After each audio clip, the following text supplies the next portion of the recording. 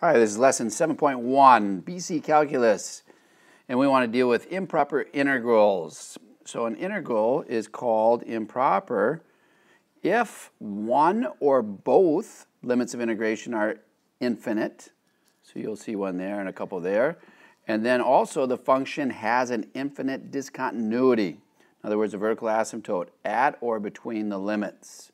And so if we look at all of these examples, why are they improper? So if you look at number 1, that one has an infinite limit of integration. So that would be an improper integral. Okay? And then number 2, same thing. We have 2 of them, so it also has an infinite limit. So 2 would be improper as well. Number 3 might not be as obvious, and this is where, well, we're talking about this right now, so people know that we're talking about it, so we're looking for it. But when you get into the realm of not looking for it and all these integrals are mixed together, then you do have to be on your toes to figure out when this does happen. So if I take this limit 1 and plug it in here, I do have a point of discontinuity at x equal to 1. Vertical asymptote, and so that is what we're going to have, an infinite discontinuity at or between the limits. So the vertical asymptote tells us that we are improper. Now looking at number 4, what's with that one? Well, this is different a little bit, but it is undefined at x equal to -1. We're undefined at that point. And so is that in between these two limits? And the answer is yes. And so we have a vertical asymptote in between the two limits, so this would also be improper. So those are the things you're looking for when you're dealing with these. We have to treat them a little bit different. We might have to split this one up. In fact, we will. And then the ones with infinite limits, we'll have to use limits in order to sort them out. So let's get to some examples. So number 1, and what's interesting to me is that, hey, we can take something that goes off to infinity. It's kind of an infinite amount of region that we're trying to figure out, and does that equal a certain amount? And so we're going to try to evaluate this one, and so we start off by changing the upper limit to a b. And we're going to put this limit out in front. We have to do this limiting process. It's just more proper for us to do it that way. And so this is how we're going to do a rewrite. Then from there, we're going to just take the antiderivative and work off it like we do normally. So if I take this, this is x to the -2, right? So it's x to the -1 all over -1. And I'm going to evaluate that from 1 to b. Now I'm also going to still have this limit that we got to carry along. So now I'm going to plug in, just as we did before, the b, so it's -1 over b minus, if I plug in 1, it's just going to be -1. Minus -1, which turns out to be plus, and so that's what we have. Now we're going to evaluate this limit. And so to evaluate this limit, this is 1 over a big. 1 over a big is going to be a very small. So we're just going to end up with 1. Whoa!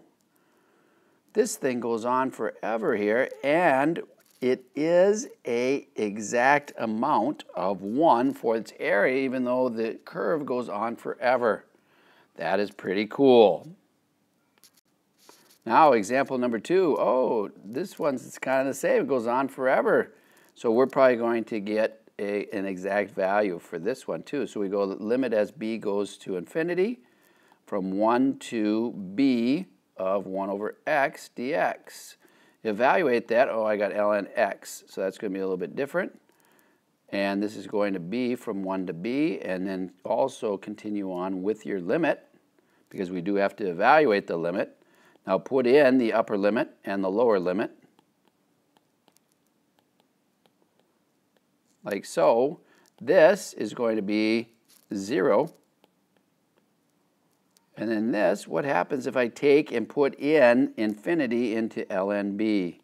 That's going to be ln infinity, which just is infinity. So when this happens, we do not get a sum. There is no area value that we can find for this because it will keep on increasing forever. So we say that this diverges. This limit does diverge, or this definite integral in this area does diverge. So in your instructions, it does say identify those that do diverge. So if the limit does not come out to be a number, goes off to infinity or negative infinity or something like that, then we're going to end up diverging. Okay, so this one, 3, might be, well, I don't know, let's see what happens. The limit as b goes to infinity of 0 to b cosine of x dx. Antiderivative of the cosine is the sine.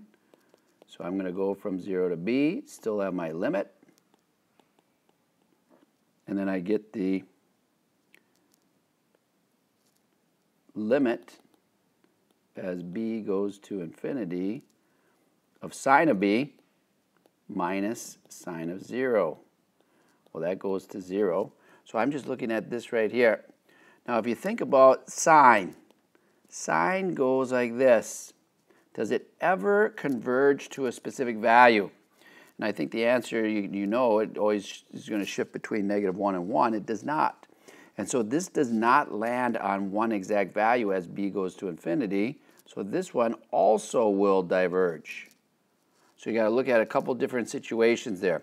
This one goes off to infinity.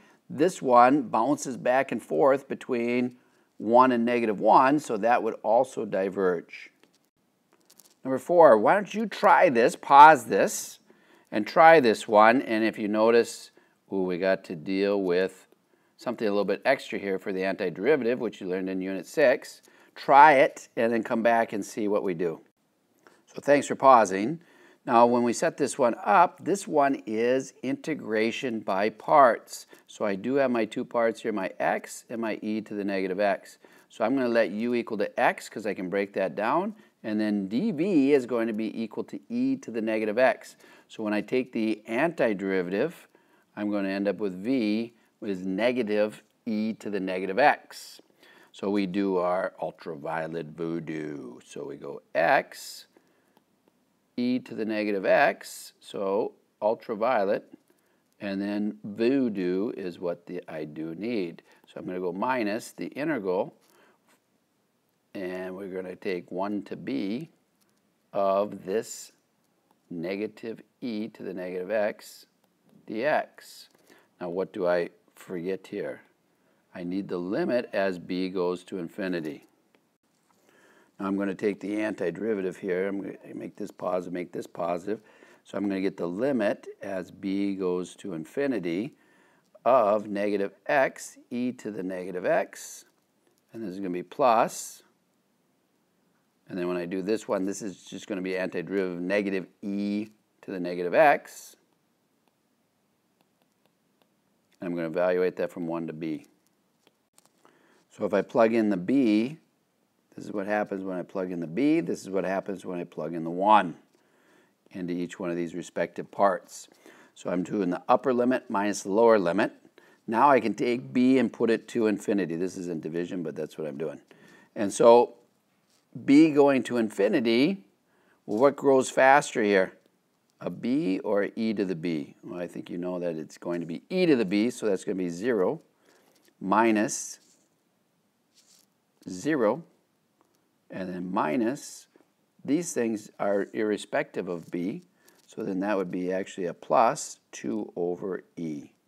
1 plus 1 is 2, and then I end up with a positive there. So this goes to 2 over e. That's what it will converge to, 2 over e. Okay, number 5. Why is this improper integral? I think we have to answer that one first. So if we look at this, we're going to have a vertical asymptote at x equal to 0. When we have that vertical asymptote at x equal to 0, that does squeeze in between those two limits. So we're going to have to split this up into two parts. And so this is going to be equal to -1 to 0 of dx over x cubed. And I'm going to add 0 all the way to 2 of dx over x cubed. All right, so this is splitting it up over that vertical asymptote. Now, if you notice, we're going to have a problem here, though, when x is equal to 0, so we're going to have to do a limiting process on that. So how we write this is going to be the limit as b approaches 0. Now which side are we approaching 0 at for this piece? Well, we start at -1, we go up to 0, so it's going to be from the left side. And then we're going to have the definite integral. So we did the limit as b goes to 0 from the left side, -1 to b, of the integrand that we do have there. Now we have to do the other side. Well, that's the lower limit, so we're going to call the lower limit a, just for convention. And then how are we approaching 0? Well, that's going to be from the right side because I'm going from 0 to 2, so that's going to be beyond that. And so to finish this up, we're going to go from a up to 2 of dx over x cubed. Now what I can do is I can go ahead and take these antiderivatives and evaluate these with b. So taking the antiderivative and doing the setup, I get this piece and I get this piece. Now to go on, we plug in the b and plug in the -1 here, and then we plug in the 2 and the a here. Plugging in these limits, if I plug in the b, that's just straightforward there. And then plugging in the -1, when I subtract, that's going to make this thing become a positive. And so then I'm going to end up with the 1/2 if I just plug in the 1 there. And then I got plus the limit as a approaches 0 from the right-hand side of this one. So I'm going to plug in the 2. So this would be -1 over 2. And then this would be 2 squared. So I'm going to get 2 squared in the denominator minus whatever happens when I plug in a. So it's going to be positive 1/2. And then it would be a squared, like that. And don't forget to put your limit in there as well. So that's what we end up having.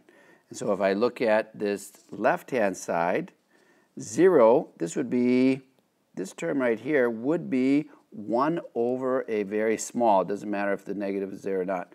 1 over a very small is a very big. So this is going to go off to infinity, namely -infinity. And then if we look over here, this is -1/8, and really I don't have to do any more, because this one's going to go 1 over a big 2. So this would be over plus infinity. This one I can't determine. And so what we say then is that this one would diverge. Because the -infinity and the +infinity, I don't have enough information to see how they do converge. They don't. So if we don't get a clear-cut result here, then we will say diverge. Sometimes you can cancel off different terms and different things like that, but in this case we cannot. All right, so that is 7.1, evaluating improper integrals. Thanks for listening. Have a great day.